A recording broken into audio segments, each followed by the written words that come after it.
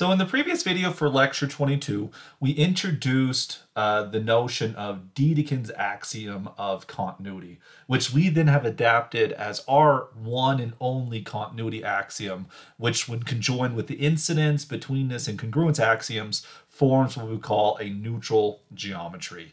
Now, as David Hilbert went about to try to axiomize Euclidean geometry, be aware that if you just remove the Euclidean parallel postulate, then you have the axioms for neutral geometry. So Hilbert axiomatized neutral geometry when he was axiomatizing Euclidean geometry. He took two axioms of continuity. His first axiom of continuity is the so-called axiom of Archimedes, which we have listed on the screen right now, listed as the Archimedean principle. We will talk more about that in just 1 second.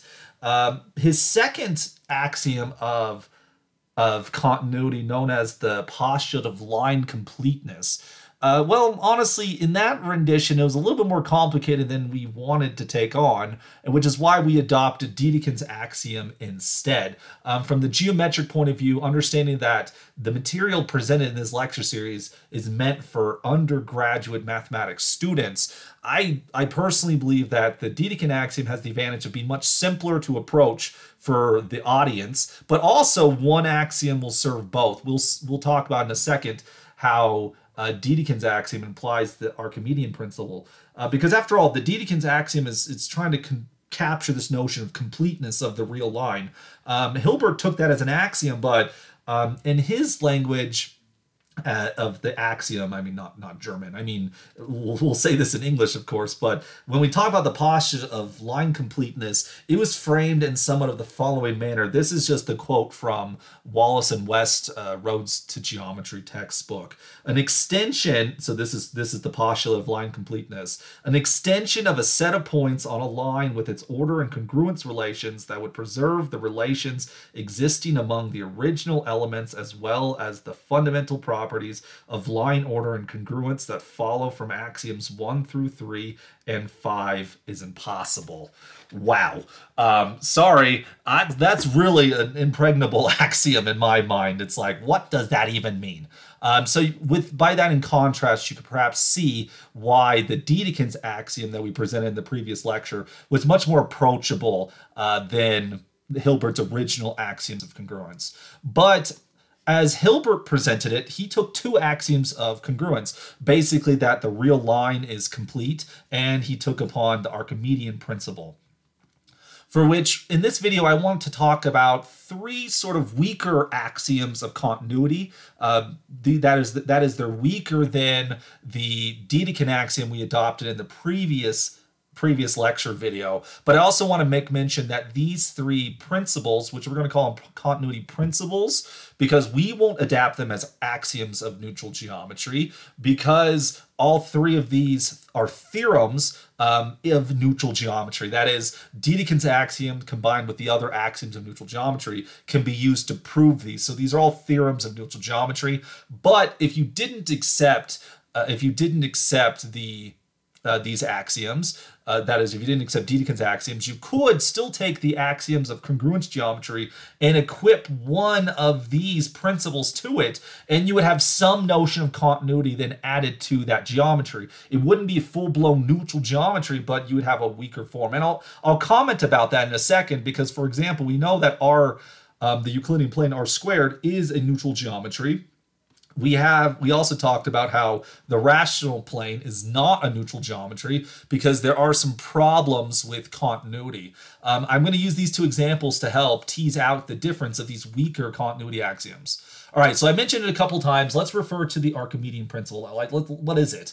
So the Archimedean principle, we'll state this as a theorem of neutral geometry, but you could adopt this as a weaker axiom of continuity. The Archimedean principle says the following: given a segment AB and a ray R who emanates from the vertex C, for each point D that's on the ray but is distinct from the vertex itself, there exists an integer n and a point E on the ray such that the segment CE is congruent to the segment n times AB, and we have one of two things. Either the points E and D coincide with each other, or D is between C and E. This is a situation where drawing a picture really helps clarify what's happening here. So we have our line segment and we have a ray. The ray is the longer one. I just put an arrowhead on over here. This ray is our ray R. It has as its vertex the point C. We have this line segment A and B over here. The Archimedean principle says the following. If we take any point on the ray, which we'll call that point D, what we can do is we can take some number of copies of the segment AB, and eventually we will surpass the point D. So if we take one copy of AB, we get something like this, A and B. Then we take some other copy of AB, we can copy it over here. So this is another A, this is another B. We can take another copy of AB, let's say something like this, okay? So we take another copy of AB, something like this. So with my diagram, we have the segment 3AB. And so this very final point, we call that point E.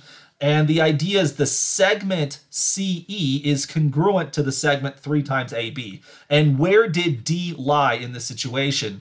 D then sits between C and E in this construction. Now, it's possible that D and E could actually be the same point. By coinkydink, you could have that E lands on D. That's a possibility. But most likely, E and D are not the same point, in which case D is then properly in this interval. So the idea is if you take any ray, you could copy it eventually. It'll surpass any other ray. And so this is the Archimedean principle. This is a very important principle in real analysis, and as such, it's an important consequence on of course the neutral geometry here. Now, I should mention that, well, if we have the Archimedean principle, does it make sense to talk about non-Archimedean geometry, a geometry that doesn't satisfy this condition? That would be made possible if you had a geometry where intervals potentially have infinite length or perhaps infinitesimal length. All right, if you had an interval, if for whatever reason, if you have a geometry where it's consistent to give segments length, and say there's some segments that are infinite length, but there are some segments with finite length. Well, if you have a segment of finite length, there's no amount of copying that segment that'll ever make it be infinite length, and therefore a finite interval could never cover an infinite interval, assuming your geometry allowed for such things. It also works if you had some type of infinitesimal length. For example, with the hyperreal numbers, that's something you might consider. If you have a segment whose length is an infinitesimal, it doesn't matter if you take any finite amount of an infinitesimal length, you'll never reach a finite length. And so a non-Archimedean geometry would be something of that nature. Now, of course, the real plane, that is the Euclidean plane, is Archimedean because it's a neutral geometry. I should mention, of course, that an Archimedean geometry, what we're defining here, is going to be a geometry that satisfies the Archimedean principle. Remember, as we defined previously, a complete geometry, it's going to be a geometry that satisfies Dedekind's axiom. We'll say an Archimedean geometry is a geometry which satisfies the Archimedean principle, which you could take as a continuity axiom. Of course, neutral geometries are Archimedean, so the Euclidean plane, hyperbolic plane, these are Archimedean geometries. But I should mention that the rational plane is likewise an Archimedean geometry. We saw in the previous video that Q2 does not satisfy Dedekind's axiom of continuity, but it does satisfy the Archimedean principle of continuity. So while Q2 does not have the full-blown continuity that the Euclidean plane does, Q2 does have some notions of continuity. In particular, the continuity principle is in play there. Okay, so the second one that we have listed on the screen is what we call the circular continuity principle. Again, this is a weaker form of the Dedekind axiom, as in the Dedekind axiom implies this. If you have Dedekind's axiom, you have the Archimedean principle. If you have Dedekind's axiom, you have the circular continuity principle, which therefore, for neutral geometry, every every neutral geometry has the circular continuity principle, which states if each of two circles has one point inside of the other and one point outside of the other, then the two circles intersect at two distinct places. So if we have two circles, you have one illustrated here in yellow, another one illustrated here in blue. And so notice that with respect to the yellow circle, there is an interior point here, which is out of the blue circle. There's an exterior point of the yellow circle that's inside the blue circle. But then it goes the other way around. This blue point is actually an interior point to the blue circle, but not in the yellow circle. And then this point is exterior to the blue circle, but interior to the yellow circle. So that this situation satisfies the assumptions in play here about interior and exterior points. So then the circular continuity principle then guarantees that there will be 2 points of intersection between the circles, just as is outlined which is just as outlined here on the screen.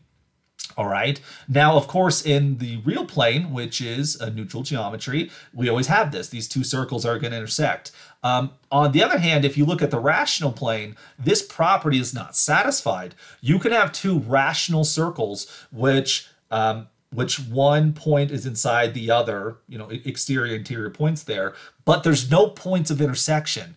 That is to say, we can have these two rational circles, because what does it mean to be a rational circle? You're taking all these points which are equidistant from the center for some fixed distance right here, your radius.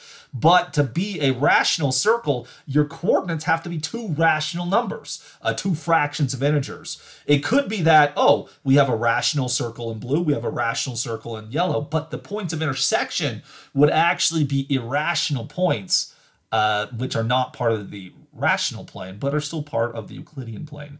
And so this is the problem with the rational plane with regard to continuity, that is. Sure, it satisfies the Archimedean principle, but it doesn't satisfy circular continuity because circles might not intersect each other even though they're overlapping circles. In a neutral geometry, overlapping circles always intersect, but that's not always the case. And so this shows you that the Archimedean principle is too weak of a continuity principle to imply other things like circular continuity, because the rational plane is Archimedean, but it's not circular continuous, which is evidence that it's not a neutral geometry. All right, but Dedekind's axioms can prove this. We're not going to provide the proof in this video, but using Dedekind cuts and such, you can argue that these circles must have two points of intersection if they're overlapping. And then finally, I want to mention a simpler version of circular continuity. You have the elementary continuity principle, which will be a theorem of neutral geometry, because it turns out that the Dedekind's axiom can be used to imply circular continuity. And then if you have circular continuity, that itself is alone to prove elementary continuity. Therefore, Dedekind, of course, implies both of them, and it implies all three of them on the screen right now. So this is a theorem of neutral geometry. What is circular continuity here? If one endpoint of a segment is inside of a circle and the other endpoint is outside of the circle, same circle there, then the segment must then intersect the circle. So we have our circle right here. We have a line segment that does something like this. So one endpoint of the segment is inside the circle. The other one is outside of the circle. Then the elementary continuity principle then provides that there must be a point of intersection between the segment and the circle. Now, with the rational plane, you have this sort of the same problem that we saw before with circular continuity. You can have a circle which consists of only rational points. That is, you only take the points in the plane with rational coordinates. Those points are equidistant from the center, which necessarily is a rational number. That would then give you a rational circle. You can take a rational segment, which, okay, this endpoint is a rational coordinate, this endpoint is a rational coordinate, and you take all the points in between those, which are rational points. Well, it could be that the point of intersection that you would expect is actually irrational and therefore doesn't belong to the rational plane. So the rational plane is in fact Archimedean, but it does not have circular continuity, nor does it have the weaker form of elementary continuity. But of course, in the real plane, aka the Euclidean plane, you have circular continuity, which then implies elementary continuity. The hyperbolic plane has this as well. So these are all theorems that we can take for granted in a neutral geometry, but you could take these three principles as weaker versions of continuity.